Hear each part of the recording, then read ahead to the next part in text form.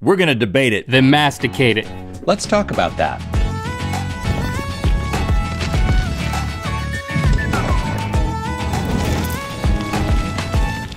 Good mythical morning. Please welcome one of the co-founders of Soul Pancake and host of the podcast Metaphysical Milkshake with Reza Aslan, our friend Rainn Wilson. Yeah. All right, Rainn. Welcome to the show, man. So, Hey. what is your favorite non-medical or metaphysical milkshake? Non-medical. Non-medical I've milkshake? had a medical milkshake. I've never had a medical milkshake. That sounds delicious. A medicinal milkshake. You know, like if you can't take, if you need a blood liquid and diet. oxycodone.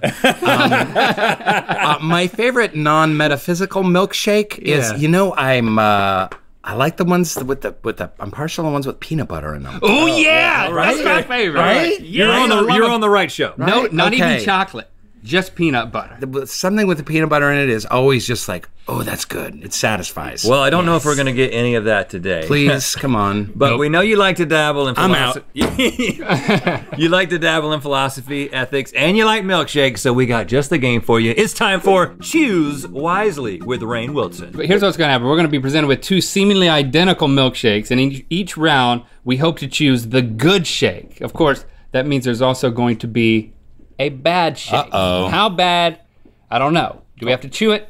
I don't know. Okay, here's what we did. We asked you mythical beasts what you would do in a range of hypothetical moral dilemmas. And now we have to guess what the majority of you answered. Each answer is represented by a milkshake. And to make our choice, we gotta sip the shake we think corresponds to the right answer. Why are you making that face? I don't know, like, I picture you guys with the bad milkshake with like dead bugs and tar Don't in picture it. you guys, picture Like- us. I think tar is poison. All right, we're in this Yeah. together, but this will make you feel better. The winner gets a metaphysical mind read from Rainn Wilson. Hey, all right. Let's play. Okay, here is our first moral dilemma. You are forced to choose between learning exactly when and how you die, or when and how your loved ones will die. You must choose one, but you cannot share the information. Which do you choose? Okay, and let's reveal what's at stake here. Okay. Okay, It so- looks to be some sort of just like a vanilla shake type of thing. Yeah, they Pretty look innocent. Yeah, This one represents they look kind of delicious. knowing when and how you're gonna die, and if you drink this, that means you think that they voted that they would prefer to To find out know when when their loved ones. And are so, dying. and I assume we're talking about like a loved one. So Well, it's somebody- your loved ones. That sounds like your wife and parents and cousins. Okay, I mean, so let's say your I immediate try to family. limit my loved ones. It's just Yeah, complicated. you have a very small, tight Yeah. circle of loved ones. Let's say your immediate family. Okay. I feel like if you wanting to know about yourself, isn't that more selfish, or is it? Hold on, but play it out. If you knew like when your wife was going to die, and you couldn't tell And you her. can't share it. That's the whole thing. It's the not sharing that presents the moral dilemma. Because if I knew when my wife or parents were going to die, and I'm like hanging out with them, and I'm thinking like Thursday, it. June 20th, and I can't tell them, then I couldn't live with that. I would choose myself. I would choose I would to know absolutely myself. choose myself. Oh, really? Y'all Yeah. are selfish. I don't think it's selfish. I think it's actually less selfish. I think it's less selfish because I couldn't live and not be telling my loved ones when they were gonna die Yeah. if I had that information. Did they think it through like this? Let's each take our straws. I think so. Are you gonna go with the? You're And gonna go with the loved one? You make good points. Yeah, we made great points. I want to make the most of. I I'm want to here. make the most of my relationships. Okay, poop or get off the pot. Here, go. Yeah. Okay. All right. 3, 2, You're gonna dink dink it. and Sink it. sink it. Pretty good. This is pretty good. Salty. Not bad. Yeah, Salt milkshake. it is. Because 67% of the mythical beasts said that they would choose to learn how they would die. Yeah, because you're all right. Well, 2/3 of it. I'm having to drink some water. I have the next ethical dilemma. Ooh. Oh, nice.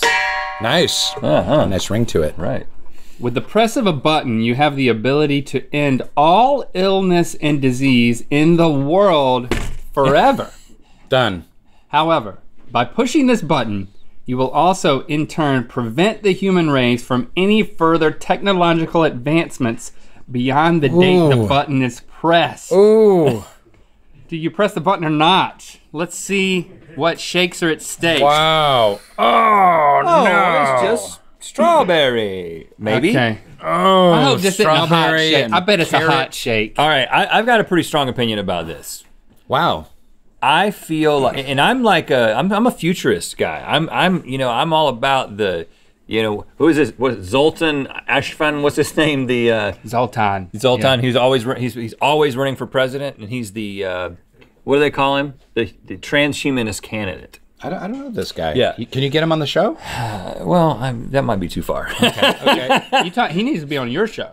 Oh, Is that what you're talking about? He's a super interesting guy. Yeah, we can get him on your show. So I'm all about like moving forward with the technology, but why are we doing it, right? I mean, isn't one of the reasons we're doing it to basically improve life for humanity? Sure. Yeah. And so if we can press a button and get rid of all the stuff we're trying to get away from, then it's kind of like, sure, we'll be fine with iPhone 10s or 11s or whatever. We don't need a 12. Yeah, but no space travel? And you don't know what we could unlock. What, a cure to all diseases? Okay. Hey, I already got it. I pressed the button. Okay. So here's what I think. So I think that if I had that ability, I would press the button. What if? But I think the right thing is to not press the button. But I think the voters voted to press the button. So I think I'm gonna go for this because I don't want to taste cat. Because that's clearly what's in there. I believe that they know that an alien civilization is going to come in war, not peace, and we better hope that we've technologically advanced enough to keep the human race going. And so, yes, long term, the suffering quotient has to be. No, but the problem is they're gonna give us diseases when the aliens show up, but not in my world Alien because viruses? yeah. Yeah. We're gonna want to have diseases to give them because that's how we're gonna do them in. Oh boy, I'm really not looking forward to this. So we're pressing the button over Don't here. Pressing the button. Press the button. Clink And sink. and sink. Oh. Yeah, that's good. Yeah. Oh, thank God. Oh, what did you get? What did you get? It's hot. Oh, well, it's got a little kick, doesn't it? Sriracha? But the thing is, you agree with me. Yeah, but I went. I You were right. And This one was really close though, because only 53% Oh, of the ladies said they would Could press have the been button. anybody's game. We got it. We got it. I got freaking dragon bread.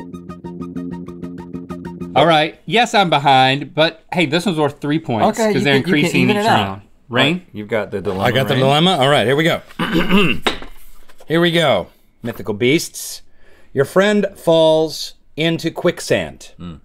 7 feet away is the cure for cancer.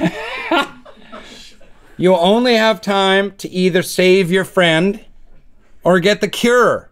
So it's like, oh, help me, I'm dying. Like, here's the cure for cancer in this vial over here. Ah, they're sinking. 3, 2, 1, you can die for one. Which one do you choose? Very dramatic. Yeah, I acted it out a little bit. This is essentially a more complex version of the trolley problem. Yeah, right? this is the trolley. Yeah. Let's So- see what we've got, Mr. Trolley Problem. We're gonna save your friend, or you're gonna Save the friend. This cure looks like for a delicious cancer. chocolate milkshake here. Maybe Yeah. some peanut butter in it. And I'm always, my consistent answer to the trolley problem is the most net benefit, regardless I'm of with you, your 100%. relationship with the person. Yep. But he's right there I'm staring always you in the gonna eye. do the cure for cancer. It could be my wife. Even the other quicksand, it could be like my wife and my mom and my dogs and my dad The whole and family. Steve Carell and I would still choose the cancer. Yeah, like I'm with you. I mean, we could load it. We could put the whole Office cast in there. We'll put you guys. They've had a good run. Yeah, I've actually like mentally prepared myself for this kind of choice because I don't know if it's ever gonna happen, but because I've thought about the trolley problem, I'm like, when it happens, I've told my kids, like, guys, when it happens, you're gone. If I can save more people who I don't know, that's what I'm gonna do. That's my moral compass. you have a healthy emotional remove from your friends and family. My kids can be annoying anyway, so. Sure. This one seems like the easiest one so far. Oh, really? Now I'm doubting everything because Link chose it. It's like, it was so clear to me. I'm just going for this one. What is this one? Save your friend. Save the friend. No. Fine, do it. I'm going Fine, cancer. do it. We're all in on cancer here. Vink it. Clink. And sink it. Yeah, chocolate. Oh, thank God. Yep. It tastes hot and salty. You should to be me. enjoying a nice chocolate milkshake right now because 54% of the mythical beasts said that they would 54%? save That's the cure all? for cancer. What? You're kidding me. I guess those were really good friends. No, but hold on a second. Yeah. There's something really wrong with your fans. that 40, Let 'em have it. That 46% would be like, I need to save Ashley. Okay, and the last dilemma. It's a short one. If you had the chance to go back in time and kill Hitler as a baby, would you do it? Yes. Where is it? It's not even open yet. Yes. Okay. Whoa, you're drinking it.